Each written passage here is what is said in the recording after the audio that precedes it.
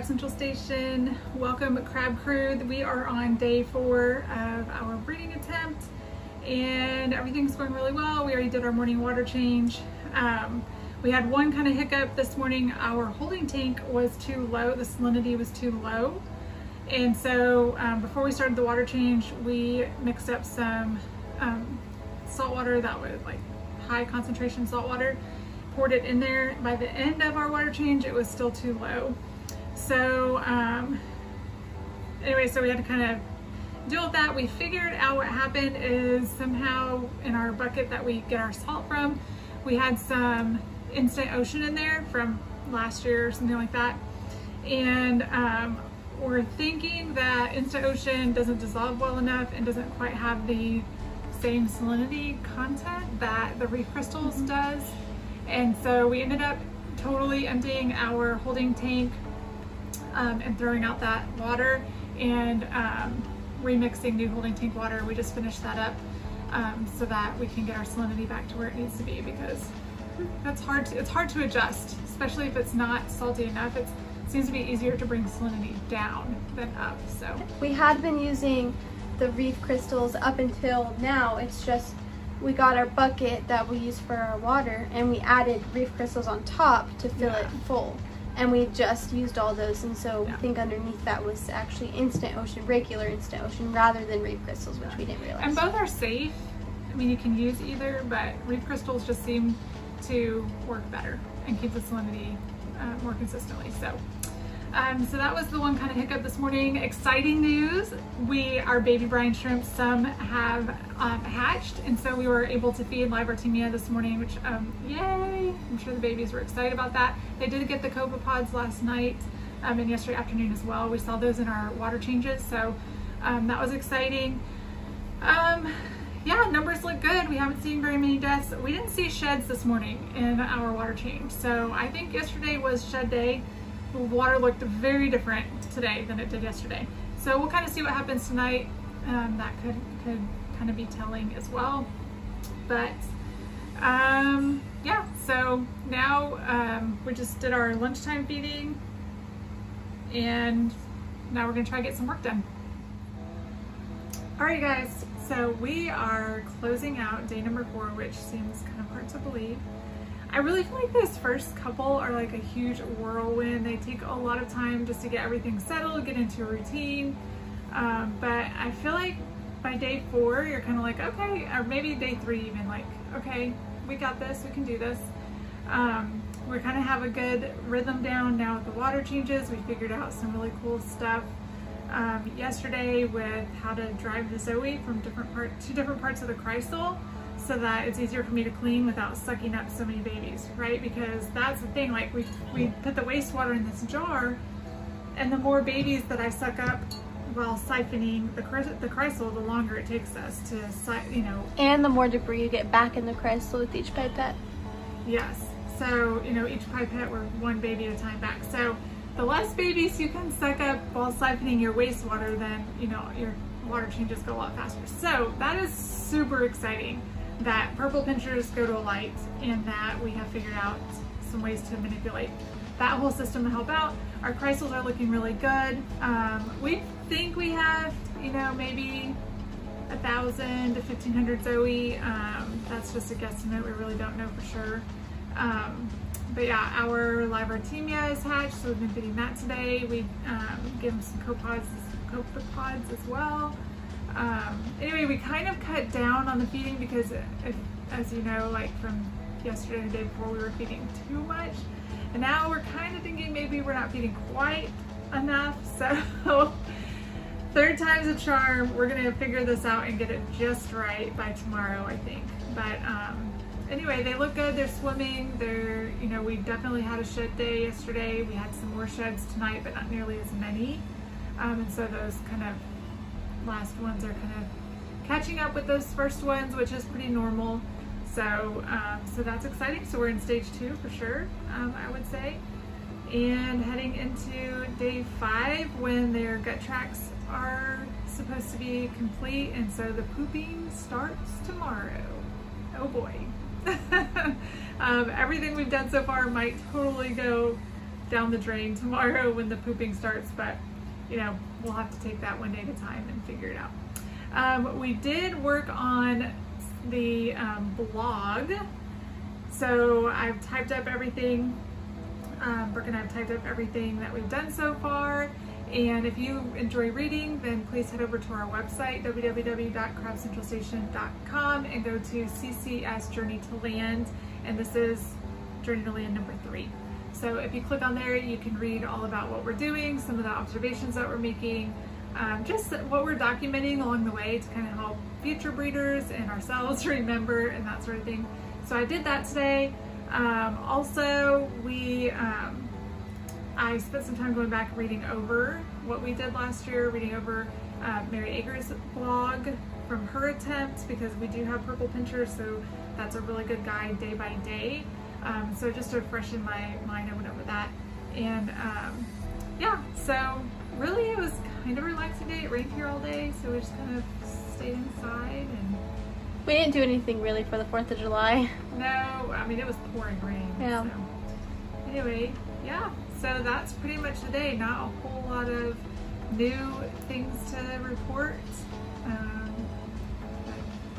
Yep. So this is going to be a shorter vlog, or it'll be with the other day. Yeah. So we'll see. There's just really not much. And we don't want to film a whole ton of the same stuff every day. Yeah. So, you know, if it's just a little video update, then that's what it's going to be. Yep.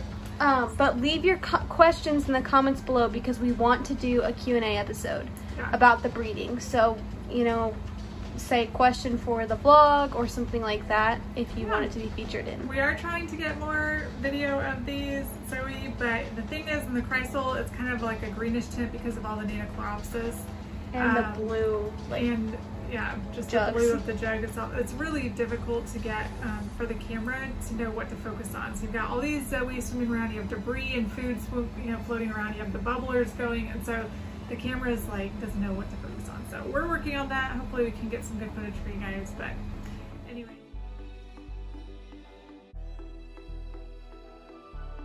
Good morning, Crab Crew. This is Crab Central Station. My name is Darcy, and we are on day 6 of raising purple pincher Zoe. We didn't really film a whole lot yesterday. It was kind of a routine day. We didn't really run into anything necessarily interesting. So yeah, it was just kind of a normal day. Today, same kind of thing. We're just going through the motions, doing our steps, and the Zoe look really good. Definitely getting bigger. They're easier to actually record on our phones, on our camera, so we're gonna try and get some better footage for you guys.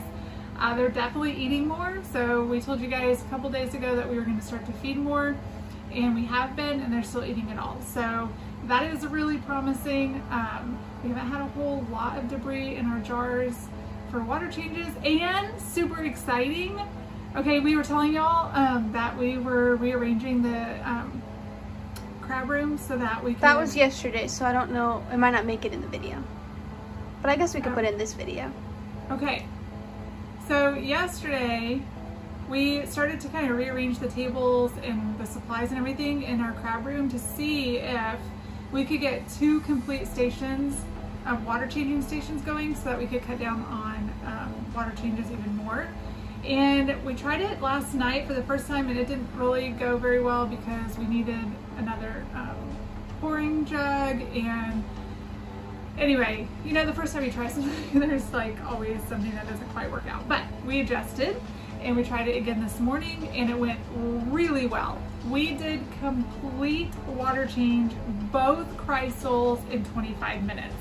That's like siphoning and changing the water, the wastewater. So I think it was 30 minutes including siphoning. Okay, 30 minutes including the siphoning.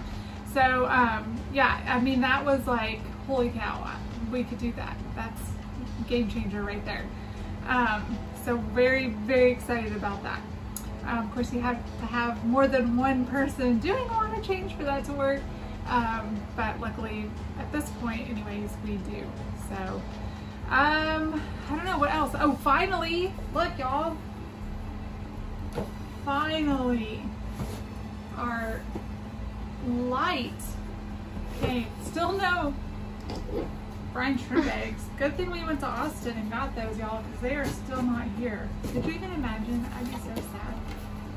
Anyway, we have this grow light we've been using, and it's working fine. You know, we did have that one little hiccup where it was kind of evaporating, maybe the water too fast on one of the sides, and so it's this huge box for this. That seems like a waste. That's such a waste. Oh my gosh. Why can't they just ship that? I know, right?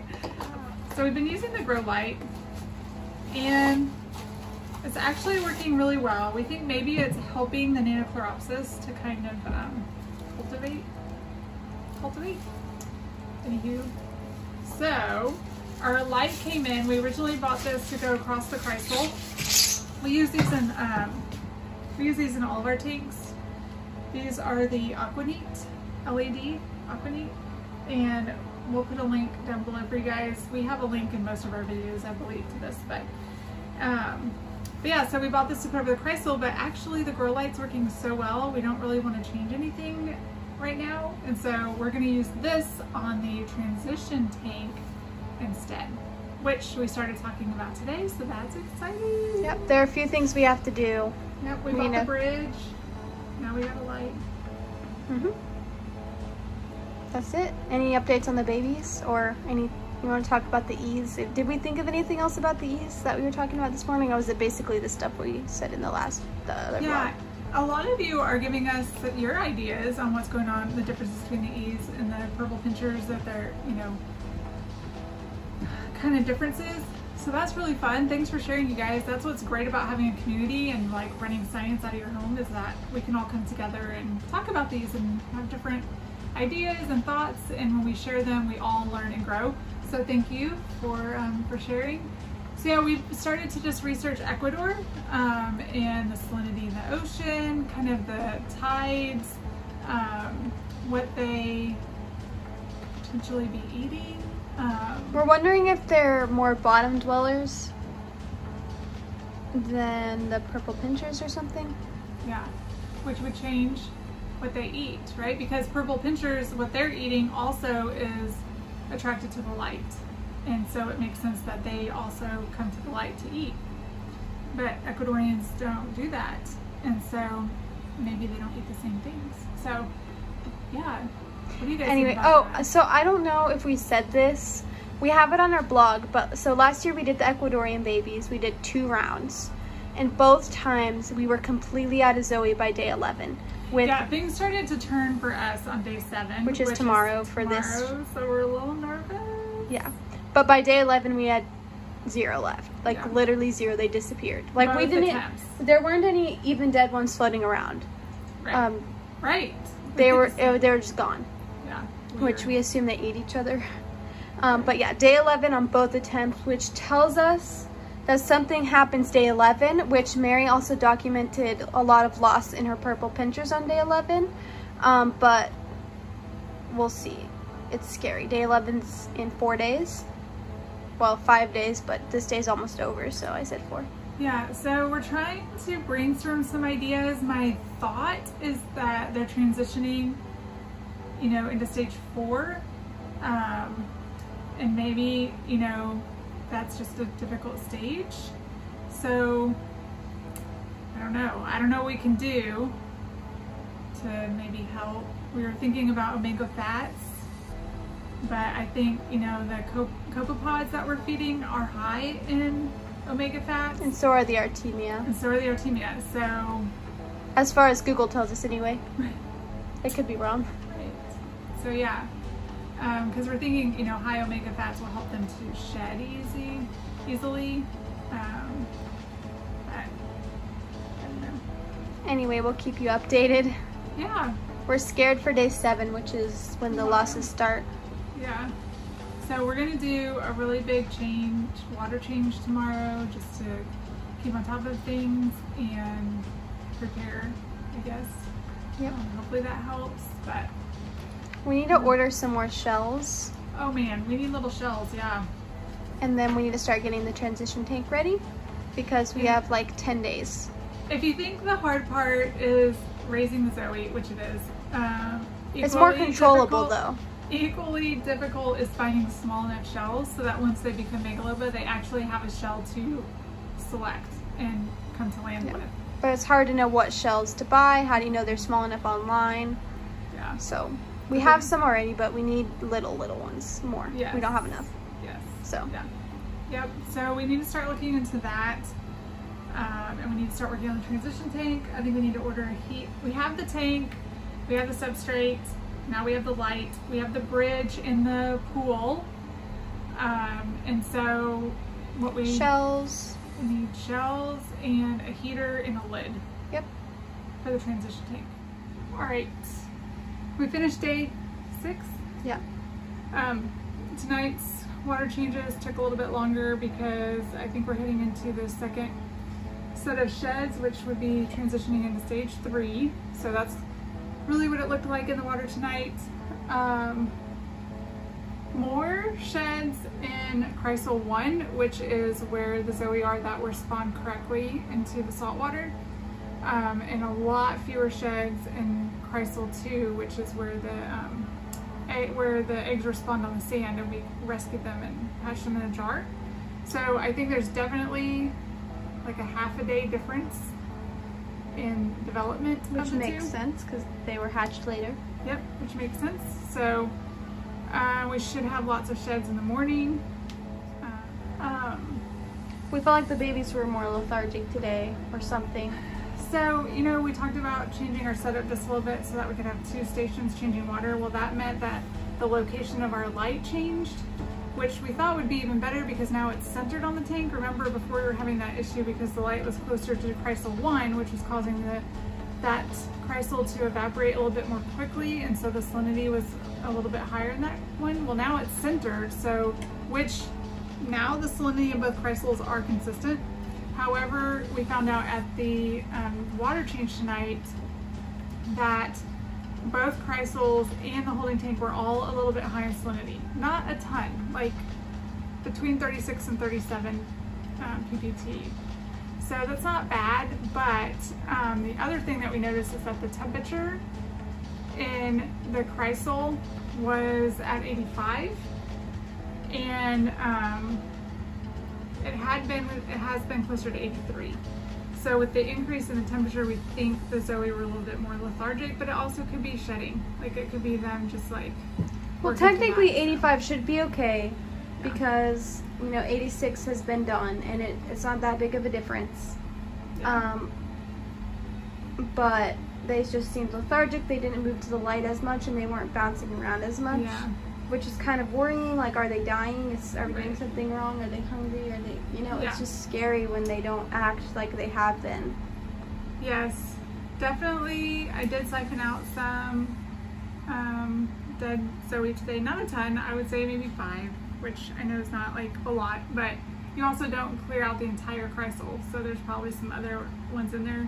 I don't see them, but anyway, so we did lose a few today, which is pretty normal. You're going to lose some. Yeah. Just a reminder, guys, you can do everything right and there will still be a high death rate just because the sheds are very complicated and a lot can go wrong. And so even if you're the perfect at doing this, they still have stuff on their end they have to do properly. They have to shed properly, and if not, they die, they can get stuck or whatever, so.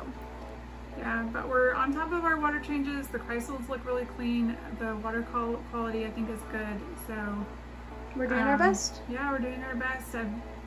I think I'm just like nervous too because day 7 was rough for us last year.